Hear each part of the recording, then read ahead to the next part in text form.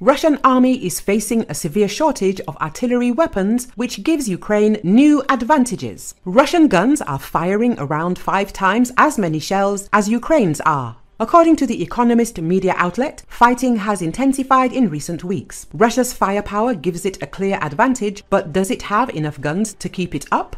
It is noted that in February, Russia had just under 5,000 artillery pieces in the field, according to the Royal United Services Institute, a think tank in London. It produces about 50 artillery gun barrels a year, according to Pavel Luzin of the Center for European Policy Analysis, a think tank. Ramping up production would be difficult. Gun barrels are made with specialist machinery using high-grade steel.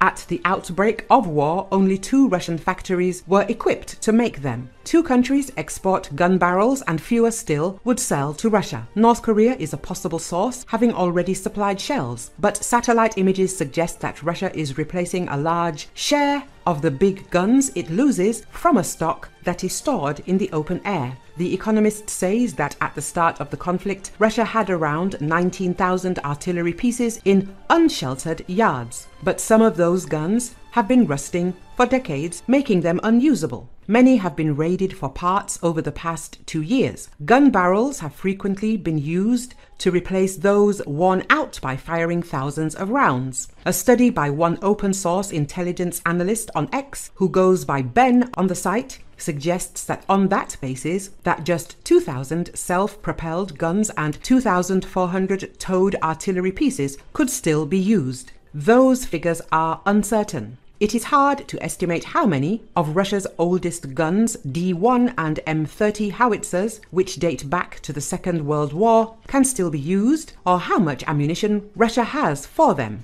But the dwindling supply of artillery and of gun barrels in particular is a clear problem. It is hard to estimate the rate at which Ukraine is destroying Russian artillery.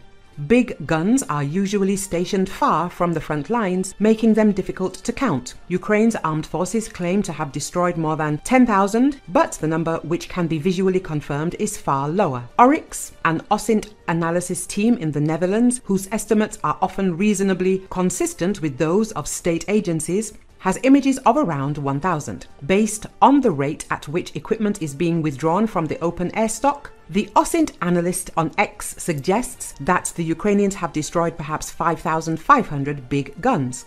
Russia is expected to run out of barrels in 2025, says one informed analyst, at which point it will need to rely on rocket artillery, which requires far greater supplies of explosive material.